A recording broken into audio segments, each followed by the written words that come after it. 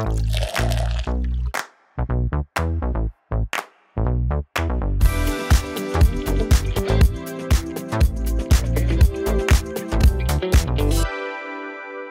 my name is Karl Franz Williams. I'm a professional bartender, and I'm here today to show you how to make some of my favorite whiskey cocktails. Take these as guidelines. They're very good guidelines, but you have to find what tastes best to you. First up, bourbon. For it to be called a bourbon, at least 51% of the grains used in making that whiskey need to be corn. It has to be made somewhere in the US. It has to be aged in new charred oak barrels. There would be no better place to start than with the old fashioned. The old fashioned, you always want to start with the ingredients that are the least expensive first. That way, if you make a mistake, you're not wasting your great bourbon. So this is a 1-to-1 simple syrup, which basically means equal parts sugar and water. We're gonna do 3 dashes of Angostura bitters. You'll see a lot of recipes call for 2 ounces of bourbon in an old fashioned. I'm gonna go with 2.5. Those are all of our ingredients in there. Now, the 4th ingredient, which is ice and water. We're using a combination of cracked ice and whole ice, and that way you get the cooling with just the right amount of dilution. The key to stirring, you are turning your spoon like this while you're turning it like that. So both of those motions are happening at the same time. And that gives you that sort of really clean, there's no ice flying everywhere. I'm checking the temperature of this as I'm doing this. I don't want to over dilute it. Big ice cube, it's going to continue to cool the drink, but it's not going to over dilute the drink. This is called a julep strainer. The main thing to remember is that the garnish is actually an ingredient. Old fashions need citrus. I'm really getting the outer layer of the skin, and that's where all the citrus oil and aromatics are. And so what happens when oil hits fire? It burns. And so you're just gonna warm it up a little bit, and then you can see the glass is nice and frosty, it's cool, but that big cube is giving me a nice slow dilution on this, so the drink is never getting watered down. This is a great after dinner drink. The mint julep, one of the most storied cocktails connected to so much great lore in American history. You find some of the first references to Black bartenders who had really mastered this art of creating the perfect mint julep. Just this first step we're gonna do in our mixing glass. 3 to 5 mint leaves, and then superfine sugar. I'm essentially making a mint simple syrup. And then out comes our muddler. So you're just extracting the mint flavor from these leaves. Add this to there. You see me making this mint julep in a classic julep cup. 2.5 ounces of bourbon in here, just like the old fashioned. So here we're gonna add our crushed ice, and then we're gonna give this a nice stir. That is the cooling process. And stirring gives you a chance to look around the room, talk to people if you want, and say hi to your guests. Look at that, I can write my name in that. It's nice and frosty on the outside of that. Add some more ice, and we're gonna stir this some more. We're ready for presentation, and we wanna just really add a nice big bouquet of mint to this. I'm sort of tapping against my hand to express a lot of the oils and flavor here. So make a little mound here. Finished with a little bit of funky Jamaican rum. That coldness, that dilution really makes this, that's really good. The whiskey sour. If it's a sour, it contains a citrus sour with sugar and spirit, and then traditionally with egg white as well. For this drink, we need about 3/4 ounce of lemon juice. This is simple syrup, 3/4 ounce, 1.5 ounces of our bourbon. I talked about adding egg white. You can crack it and pour it in there. I find that that oftentimes will lead to a big mess. What I'm about to show you, it takes a little bit of practice to get this right, and the yolk stays right in there. I'm gonna add ice in here, and then we're gonna shake. Normally, I'd probably stop right there. Because I have egg white, I really wanna get that egg white emulsified. I wanna get a nice creamy texture to the drink. I've got ice in this glass now, so that this can really start to chill. We're gonna do, it's called a throw. You wanna really practice this so that you don't make a big mess. This secondary strainer, and what I'm doing here is I'm getting out any ice chips or whatever, and I'm giving it that perfect smooth texture that you see here. We'll go with classic presentation today. You see the egg white, the froth, that sort of foaminess is right on the top. It sort of becomes the first thing in your mouth, and then the drink comes behind it. So it all works together. New York sour is a whiskey sour that has a float of red wine on top. Just like with the regular whiskey sour, we're going with 3/4 ounce of lemon juice, same amount of our simple syrup, and bourbon, 2 ounces. We'll add our hawthorn strainer. And we're gonna take our red wine, pour along the back of a spoon, and then it sort of layers it nicely on top. And you want the wine to be relatively dry, because this is definitely not the right drink to add a sweet red wine on top of, you know, a drink that's a sour, right? The stone sour. This is a method that Tom Bullock pioneered back in the early 1900s. He was the first African-American to publish a cocktail book, and the book was called The Ideal Bartender. What sort of sets it apart is the addition of orange juice. We'll start with our lemon juice, and I'm actually splitting this and doing a ½ ounce of lemon and a ½ ounce of orange. We're actually splitting both of our sour and our sweet here. We're gonna do half simple and then half of apricot brandy. Add our bourbon, and it's 2 ounces. Add some ice to our glass. I'm using a Collins glass here. Thank you, Tom, for this drink here. Oh wow. The paper plane. This cocktail is a modern classic. We're gonna start with our lemon juice here. Everything's equal parts. We'll add 3/4 of our Aperol. Aperol is a bittersweet aperitif made with orange, sort of orange side and the bitter side. And Amaro Nonino. Amari are a class of Italian aperitifs, preparing your stomach for the meal. Digestifs being higher proof, helping you digest afterwards. Last but definitely not least, our bourbon. We're first starting with our hawthorn strainer and then going through our fine mesh strainer. I love the color. I mean, I think paper planes are just they're very pretty drinks. The Gold Rush. It's basically a whiskey sour. The big difference here is that we're changing our sugar out. Instead of simple syrup, we're going to be using honey syrup. Honey's a little bit less sweet than sugar, and so it makes for a very sort of thick syrup, which I think gives this cocktail a nice body. Generally, you see recipes calling for about 3/4 lemon, 3/4 honey syrup. It's very important that you use a 1-to-1 honey syrup, equal parts honey and water, and 2 ounces of bourbon. We're gonna start this glass cooling down a little bit, so we're gonna add our big cube in there. So now we're gonna shake. The beautiful thing about the Gold Rush is you can see how it gets this nice little layer on the top there. And that's the honey, that's giving it that body. The Brown Derby. We're gonna start with our grapefruit, and you're going for 1 ounce of grapefruit juice. We're gonna go to our honey syrup here. We're gonna go for a ½ ounce. Grapefruit, while tart, tangy, does have some sweetness to it. And so you really have to go sort of an even balance of sugar and sour. 2 ounces of bourbon. I usually keep my martini coupe glasses, this style of glass, stored in the refrigerator. But if you don't happen to have them in the refrigerator, add a little ice and water, swirl it a little bit. We're going to double strain this, make sure that we really get out any ice cubes or cracked ice or anything in there, and we end up with a nice, really smooth finish on this drink. And then our garnish. The fact that the glass has been chilled means everything just comes out that much more cold and therefore refreshing and easy to drink. For the Boulevardier, we'll start with our sweet vermouth. A vermouth is a fortified wine, and we're gonna do 1 ounce. And we'll do 1 ounce of Campari. Campari is a aperitif made from bitter orange. It is bitter, but has a hint of maybe sweetness to it. And then last but not least, I'm gonna do 1½ ounces of my bourbon. Don't call me a rebel or anything like that. I'm just having fun. You'll see people sometimes using rye. Some of these recipes that we're making right now work really well, regardless of what the spirit is. And we'll finish this Boulevardier with an orange twist.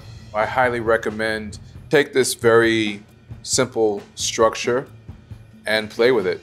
Make it your own. The New York flip falls into a category of drinks known as flips. You're using the egg, oftentimes the whole egg, and you sort of leave the citrus out. But we are really foraying into an area that could be considered a dessert drink. We're going to use about 3/4 ounce of heavy cream. We're going to do about a ½ ounce of simple syrup, and then 3/4 ounce of tawny port. We're gonna take that egg yolk and we're gonna throw that in. I'm gonna finish this off with 1½ ounces of bourbon. We're gonna add ice. We're gonna do a hard shake, remove the ice. We're gonna use a technique called a dry shake, but I like to do my dry shake as a secondary step. So now we're gonna throw. Just know that practice makes perfect. You wanna be able to lengthen that just like that. All I'm doing is allowing for a great deal of aeration.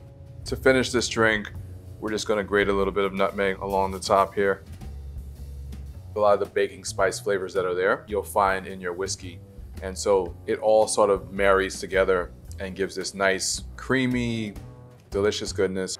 Next up, rye. In a rye, it is 51% rye. And then other grains aged in new and charred oak barrels. The tasting note that you'll get from ryes tend to be a lot spicier. These two ryes really have that nice peppery note that sets a rye apart and is going to be perfect for the cocktails that we're going to be doing.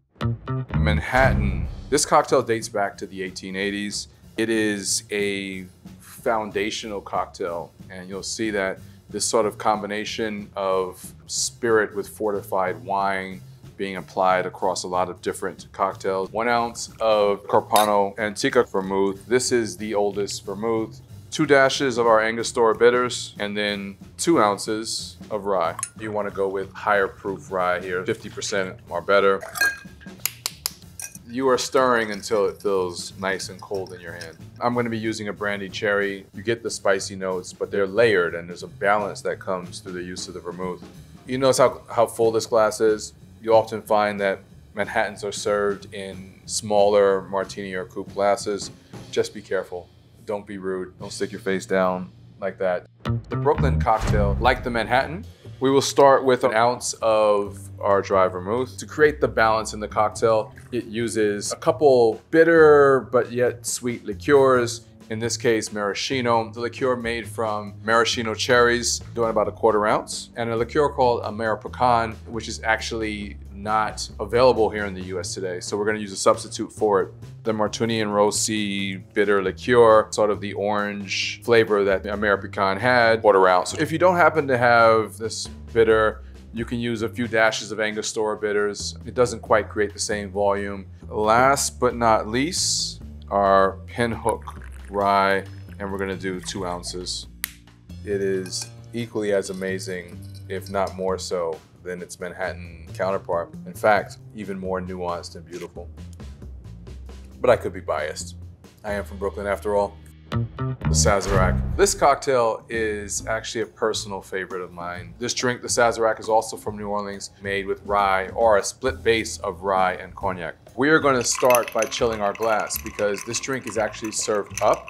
The recipe calls for about 1/4 ounce of simple. I like a little bit between 1/4 and a half, so not quite a half, not quite, a little bit more than 1/4. 3 dashes of Peychaud's bitters. Peychaud's bitter is a aromatic bitter, very similar to Angostura bitters, specific to the cocktail revolution, the cocktail scene in New Orleans. 1 dash of Angostura. We're gonna do 2 full ounces of rye. The other unique ingredient is the use of absinthe. There's a lot of mystique when it comes to absinthe. You hear of stories of people going crazy and doing wild things. It's unlikely that absinthe was the cause of that. Add it directly to the glass, give the glass a twirl, and yell Sazerac, and then we'll pour that out. And that's ready to go. This sort of makes for more theater in the production of your drink. Our glass is chill. It's been rinsed with absinthe. When serving with a julep strainer, you want to make sure that you get it in there so there's no chance of that ice getting by. A lot of debate when making a Sazerac about whether or not you drop the lemon peel into the glass or if you just serve it on the rim. I actually prefer to serve mine in the glass. The Sazerac is everything. The improved whiskey cocktail. This is an old fashioned with a few new fangled ingredients being added to it. We're gonna start with a sugar cube. We'll add about a bar spoon of water and a bar spoon of maraschino, 1 dash of Peychaud's, and 1 dash of Angostura. We're going to add a dash of absinthe. A dash is less than a bar spoon. So what comes next? The rye. And we're doing 2 ounces. We'll add our big cube to our glass. And now we'll cool this down. There is not an official declaration on your garnish for this. Personally, I prefer lemon. The blend of the maraschino and absinthe and everything in there. It's sort of leaning towards Sazerac, which of course I'm gonna love. I recommend it. The Monte Carlo. In this cocktail, we're using Benedictine herbal liqueur. We don't exactly know all of the ingredients. The recipe is secret. It's got some sweetness, it's got all these sort of herbal notes, and then it's also foolproof. 1/2 ounce, 2 ounces of rye, and 1 dash of Angostura bitters. First, we'll get that going. I have a personal preference for an orange twist on here. The spiciness, the notes that are inherent in that rye really come through. Delicious drink. The Epicurious. The pronunciation is French, and I'm sure that there's a French person who's cracking up at my pronunciation of Epicurious. What's really cool about this cocktail is where it sits in the American drink history. The popular brandies and cognacs that sort of ruled drinking here, especially in Louisiana and New Orleans, and beginning to sort of fall out of vogue and American whiskey taking over. We will start with French sweet vermouth. For each of these, we're gonna do 3/4 ounce. This is our cognac. Jump right into our rye here, 3/4 of an ounce as well. Benedictine, we'll add a bar spoonful, a couple dashes of Angostura bitters. And we're gonna add a couple dashes of Peychaud's. There is some flexibility here. You don't necessarily have to do the Angostura. You can kind of just do the Peychaud's. I like a little bit of both. We're going to add our big cube to our glass. You may also see this technique called a phantom peel, but the idea is really you're expressing, you're not leaving that peel in the glass. So you only know it was there due to the aromatics, the smell, what you're encountering when you taste it. We will add our cherry. And there you have it. Cognac, rye, Benedictine. Where could you go wrong? You've got so many strong flavors, yet they all sit in harmony in the glass. The Algonquin. So this drink is a combination of rye whiskey, dry vermouth, and pineapple juice. Now the pineapple juice is going to create a nice frothy, foamy layer on top of this drink, which I think really makes the drink special. Starting with our pineapple juice, 3/4 ounce, 3/4 ounce of dry vermouth, 1.5 ounces of rye. We will double strain this. The traditional garnish for an Algonquin is a brandied cherry and a pineapple slice. I like a little bit of bitters in here, and that kind of sits nicely on that pineapple base. Next up, Scotch, as the name implies, comes from Scotland. Scotch is one of the most highly regulated and oftentimes one of the most consistent and reliable spirits that you can try. There are 5 Scotch producing regions in Scotland. Different Scotches will have different peat levels.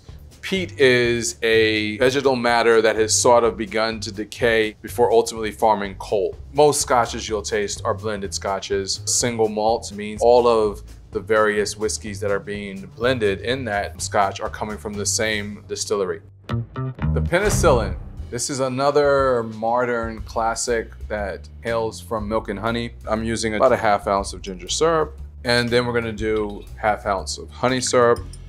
We'll add our citrus, 3/4 of an ounce of lemon juice. We start with a nice blended Scotch, then we add just enough of a heavily peated Islay Scotch to give some of that salinity and peat to this drink. Peated Scotches tend to be very overpowering. We are smoking this malted barley or this germinated barley over this peat, and so it gives it a really unique flavor. So a lot like the Gold Rush, this is also being served over a large cube. I like it double strained. And then our garnish for this one is actually super cool. It's a piece of candied ginger. I actually like this while I'm drinking the cocktail. Think about it as the salt on a margarita rim, right? I love that color too. Now that is absolutely delicious. The ginger, the honey, everything really resonates there. And got my little bit of ginger candy. Blood and Sand.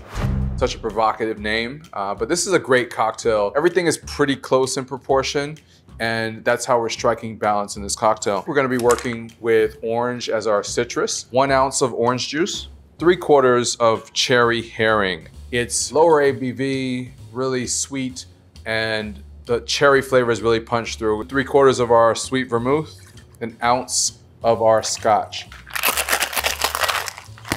We will double strain this. Look at that color. That's a pretty little thing right there. So easy to drink, so flavorful. They're a marriage made in heaven. Or maybe that's the Scotch talking to me.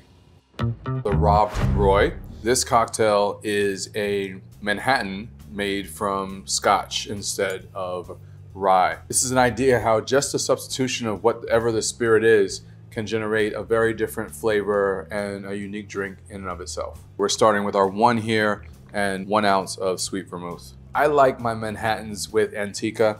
It kind of makes me feel like that Manhattan is just such an older cocktail. Once I get outside of that, even if I'm doing a close cousin like the Rob Roy, I'm moving to some of my other favorite vermouths. 2 dashes of Angostura bitters, and then finishing off with our scotch, 2 ounces of a blended scotch. You get that sort of classic scotch flavor without the smoke and the peat. That works best for this cocktail. This is a great time to check and see how everybody's doing out there. I hope to see everyone who's watching this video in one of my bars or drinking our ginger beer. This craft bar world, we're a community.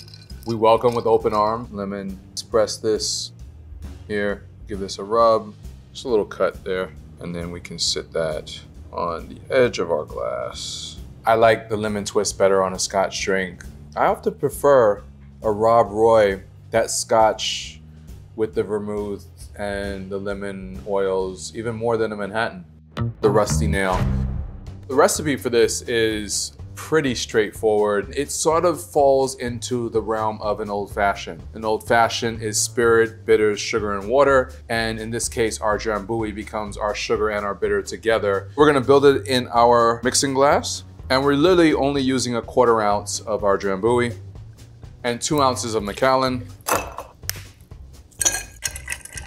Great with a lemon twist, but not totally necessary. A rusty nail, while may not have the best name, arguably it's not a great name at all, but the drink is actually pretty good. Irish whiskey, the oldest category of whiskey. It was being made by Irish monks first, and then it moved to Scotland. Bushmills is the oldest whiskey distillery still operating in the world. A distillery that first got its license to operate back in 1608. They are still making great whiskey, and this is one of the whiskeys that we will be working with today. Irish whiskey is a blend of barley and corn, a little bit heavier on the barley side of that. These are the ones that I highly recommend. They're affordable and they make excellent cocktails. They also taste quite good on their own. Irish coffee, you got the coffee, you've got the booze, you've got the flavor. I'm gonna make this one in the glass. I am using a Demerara sugar syrup. This is made in the same way as the simple syrups I've used already, which is 1:1 sugar to water. Those notes, those sort of brown sugar notes, are gonna be great with the coffee and the cream in this drink. We're going to use 3/4 ounce. We're going to use 4 ounces of coffee.